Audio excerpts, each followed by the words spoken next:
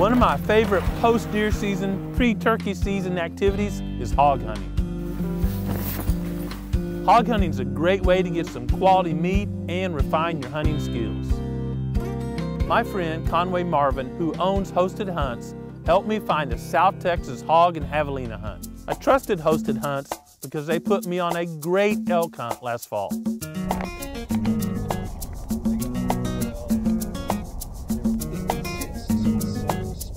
With all the plans made, Tyler, Daniel, and I loaded up the truck and rode to South Texas.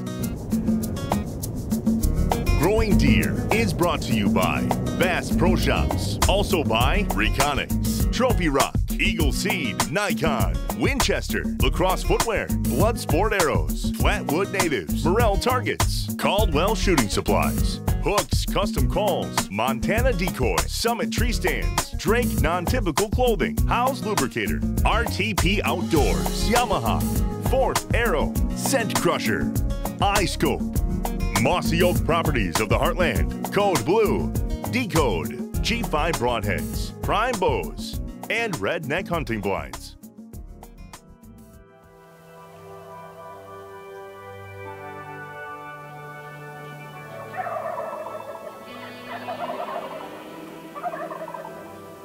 It was colder than normal for South Texas during the first morning of our hunt, but it didn't take long for Daniel and I to warm up. They're all pitching out right now. Here they come. Here comes a bunch right there. Here comes one right there. Oh my gosh, here comes a bunch more. They're coming right in. Coming right in front of us, right in front of us.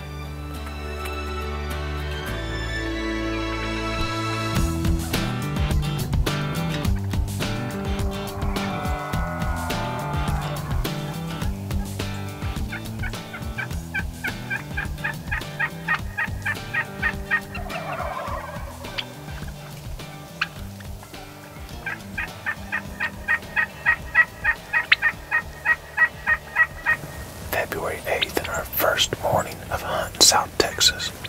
We're hog hunting, but listening to a great show of turkeys this morning.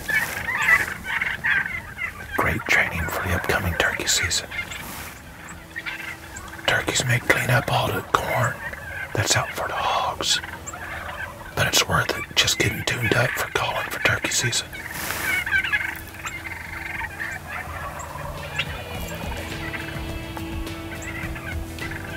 This large group of hens and jakes fed around us most of the morning, but we never saw any mature gobblers.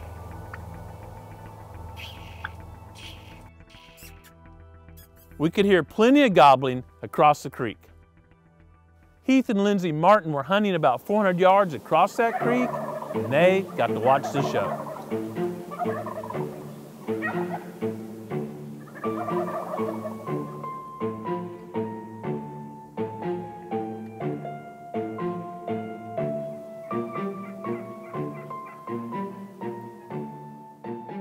Seeing all these turkeys and hearing the toms sure got me fired up for spring turkey season.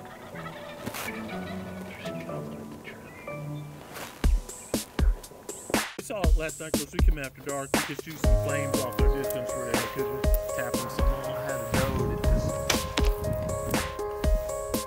good shot. After the morning hunt, we returned to the lodge, had some breakfast, then went out in the yard and shot our bows.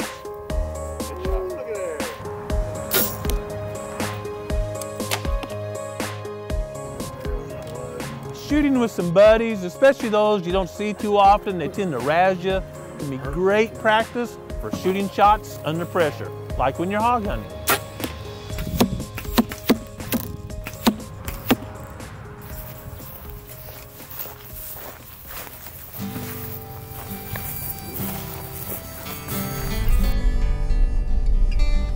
A very common hunting practice in South Texas is called corning the roads.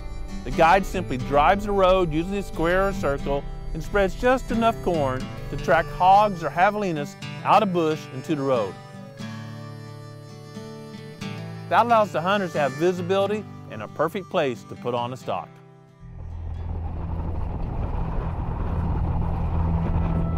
As we were driving some ranch roads, we spotted a herd of javelinas and a right-of-way. Well, we're down here in South Texas. We just come out for the afternoon to see if we could spot and stalk some javelinas.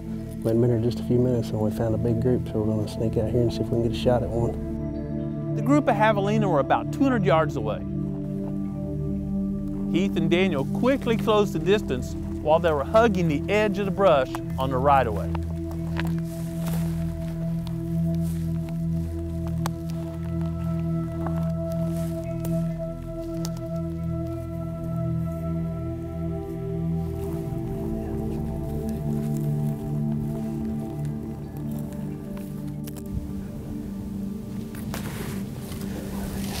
About 95. I don't have a 95-yard pin. We better get a little closer. The large group was still out of bow range, so they continued their stalk. One of the larger javelinas broke off the group and started walking towards Heath and Daniel. It stopped at 42 yards.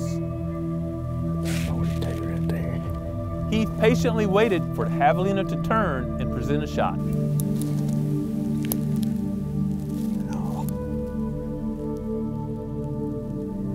As it often happens, the javelina turned the opposite direction and walked back towards the herd. Once again, Heath and Daniel crept forward.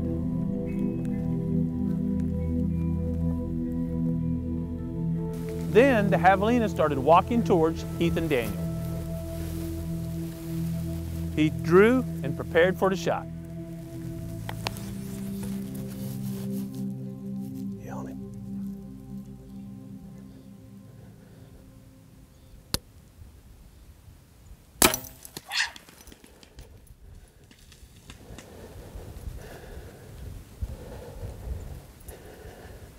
He ought to go down right there.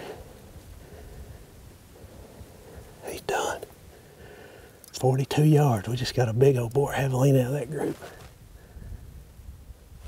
He could see us. He kind of came skirting down the edge and checking us out. He got a little too close.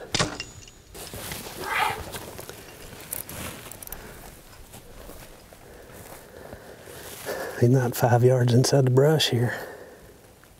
The dead meat worked perfectly, and Javi only went a few yards.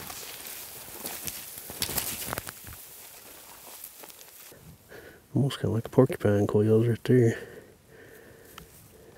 Well, we just drug our javelina here out of the bushes. He just went 5 yards right there. We saw him in the pipeline here when we was driving down the road, and Daniel and I was able to get out and spot and stalk down the trail here. We got within 42 yards of this javelina, and luckily it didn't take off before the air got there, and was able to make a good shot. It just literally went 4 or 5 yards over and stopped and fell over. So those dead meat broadheads are just phenomenal. Everything I've shot with them lately, or everything I've shot with them since they've come out, it's been really fast, clean kills, so I've been very impressed with them. We're down here in South Texas having some fun, going to do some hog hunting, spotting, stalking some javelinas. So we got our first javelina of the weekend. It's just the first afternoon this evening. We're about to go get in the blind and hunt some hogs. So it's a good start to the trip. We got one down. Hopefully we'll have many more between us down here, looking to have a good time. Well done, Heath. That was another great hunt. About the same time, we got a text that said Pruitt had spotted some javelinas on a different portion of the ranch. We stalked up on the javelinas about 20 to 30 yards and they kind of spooked off a little bit. Our guide got in the truck and drove on past and he dropped us off here, so hopefully they'll come out and give us an opportunity. Pruitt and his dad Norman had spotted some javelinas, but the javies busted off in the brush. So they got out, stood in the brush waiting, and sure enough, the javies came back.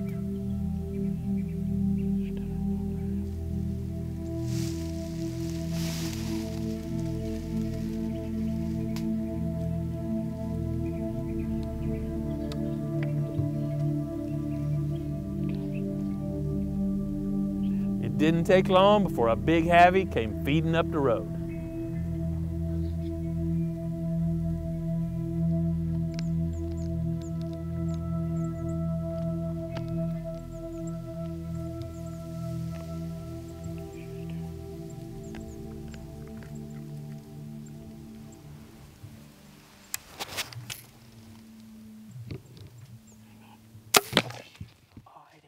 Pruitt felt his shot was a tad back, so they gave it a bit of time before taking up the trail.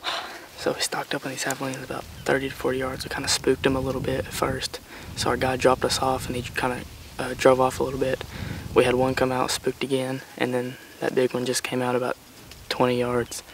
We didn't think he was going to come any closer, so I just went ahead and took him through a little gap I had, and I think I heard him fall over here, so we're going to go find out.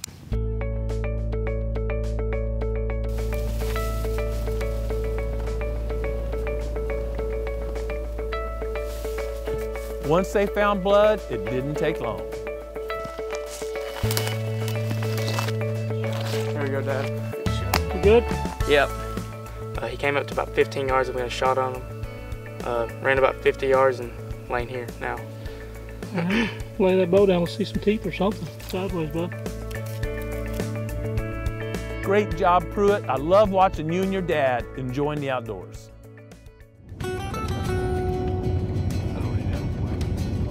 Daniel Stefanoff and our intern Tyler got settled into a blind later that afternoon. It's the afternoon of our first day down here in South Texas, hog hunting. We're set up in a pop-up blind overlooking the feeder. They've had hogs in here every night, so Tyler and I are hoping we can get it done. Lots of birds migrate to South Texas to spend the winter, and they had a show of several cardinals feeding on the corn. It's always fun watching critters, but Daniel and Tyler were sure hoping the hog would show up before dark. As the sun set, they saw a black figure come out of brush. It was a hog.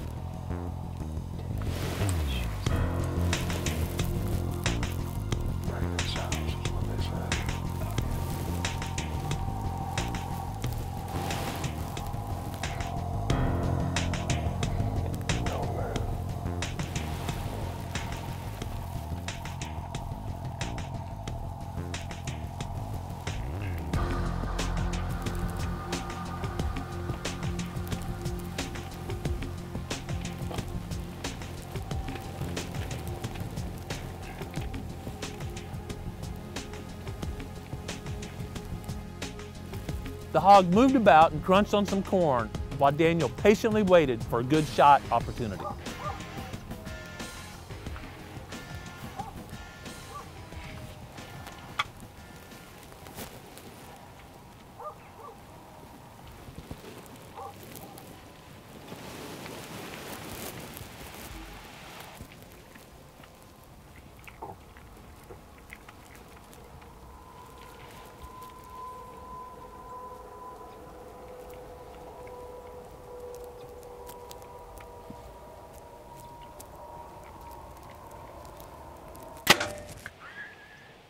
It looks like an easy drag on this critter. We are on the board here in South Texas. Got a hog down right in front of us at 31 yards. Super excited. We didn't think anything was going to show up tonight, but had a single come out, launched a dead meat, dropped it right down in front of us. We had a successful wrap up to our first full day of hunting down here in South Texas. Couldn't be happier. Got this sow on the ground at 31 yards. Let a blood sport fly and the dead meat did its job. Great job, Daniel. You got some nice pork to take home to your family. When you watch Daniel's shot in real time, you can barely see the hog's reaction. When you watch it frame by frame, you can tell that this hog drops and turns before the arrow arrives.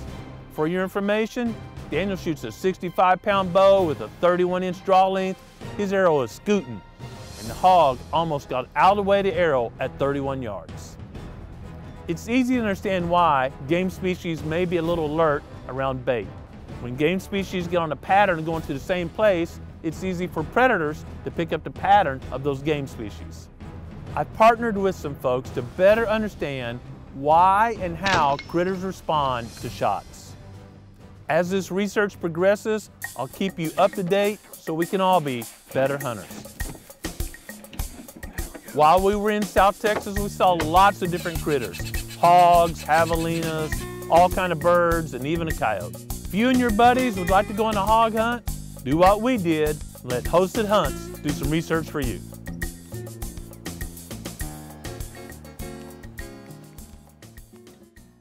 While we were in Texas, one of our interns, Jacob Hamilton, was back at the proving grounds doing some important work. Out at the proving grounds doing soil samples, and I came across a dead shed buck. Obviously he was shed.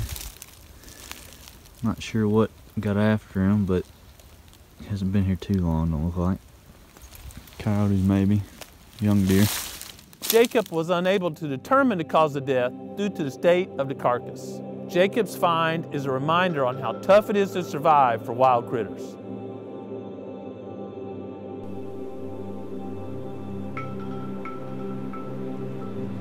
The weather conditions throughout most of the whitetails range this year have been fairly harsh. Without good cover and food, no doubt walleye populations have experienced a lot of stress. It's easy to forget wildlife often faces serious challenges every day. Recently, a friend of mine sent me some pictures that showed just how challenging survival can be for a white-tailed deer. If you look at these pictures closely, you can tell this buck has a broken leg. 2 coyotes tried to take this buck down right in front of his trail camera. Fortunately, my buddy got another picture of the same buck the next day, and he appeared to be okay. Deer are extremely tough critters, but I don't know if this buck will pull through the winter. We can't protect wildlife from all the challenges. If we did, they'd be domesticated animals. We can reduce the stress and increase their odds of survival by providing quality cover, quality forage, and working to balance predator and prey populations. Each week the conditions and the techniques we use change. If you'd like to stay up to date, subscribe to the Growing Deer channel. Whether you're traveling this week or staying at home, take time every day to enjoy creation. But most importantly, find the time to be quiet and listen to what the Creator is saying to you. Thanks for watching Growing Deer.